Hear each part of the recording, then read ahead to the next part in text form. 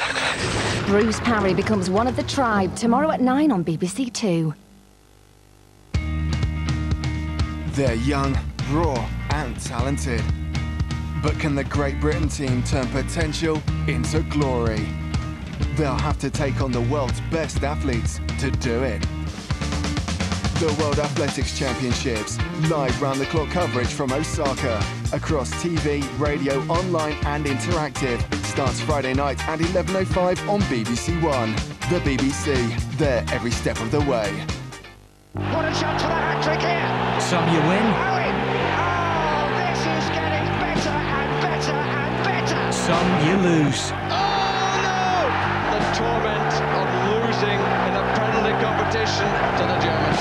But some games you just can't miss.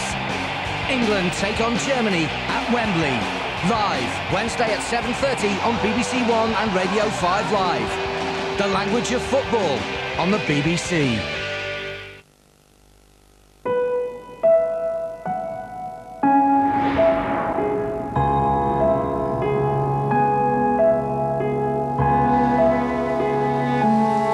This is BBC Two Wales with Newsnight. Should the Prime Minister admit that British forces have lost Basra and get them out of Iraq now?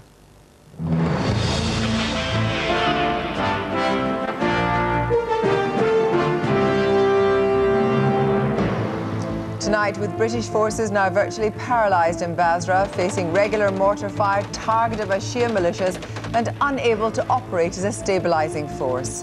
We'll ask a Defence Minister if it's time for Gordon Brown to bring them home.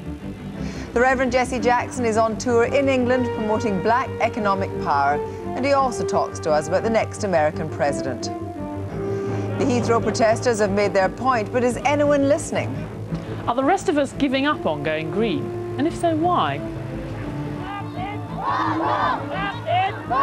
And meet Thaksin Shinawatra, the former Prime Minister of Thailand, from hero to zero in his own country, but is he the saviour of Manchester City Football Club?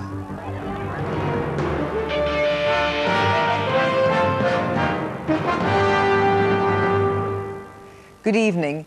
In southern Iraq, the assassination today of the second provincial governor in 2